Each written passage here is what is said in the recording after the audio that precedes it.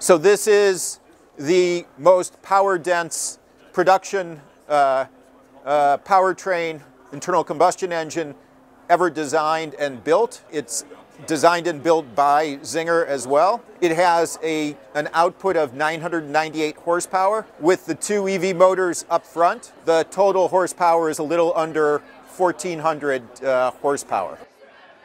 When you look at this engine bay and you understand really that this is from the cross brace here, the rear frame, to the exhaust system, a perfectly Pareto optimized structure, meaning there is not a single gram more material on that structure today than you need. This car symbolizes the transition from a built world, like physically human built world that's analog, to a completely new, much more efficient world, a world that is much more in harmony with nature because it minimizes material and energy use, maximizes the efficiency of the product by making it much lighter while being just as safe and higher performing, so it uses less fuel and other resources. And all of the structures that we print are made of materials that are completely recyclable.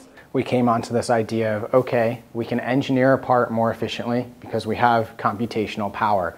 We're not making full use of it in auto today, but it exists. We can compute many variables, using machine learning and AI to actually optimize and create the perfect efficient structure. Look at this part, for example. This is one from our rear subframe for the 21C. Typically, you would cast this part. You wouldn't 3D print this part. This is a fully printed part. If you were casting this part, you could never have these natural geometries.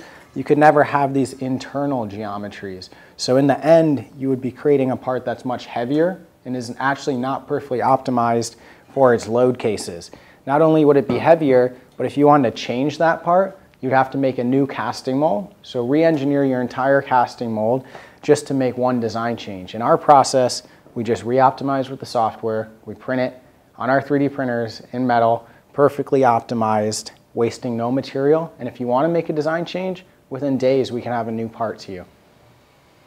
And then the final part is democratization.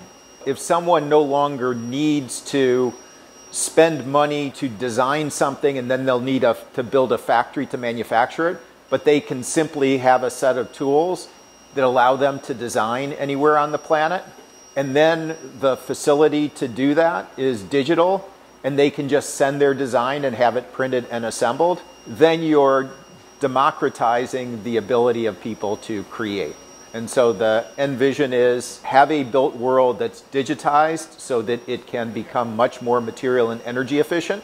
Therefore, it becomes environmentally sustainable. And then creating a permanent, localized community of creation. People then design locally, manufacture locally, use locally, and the materials flow locally.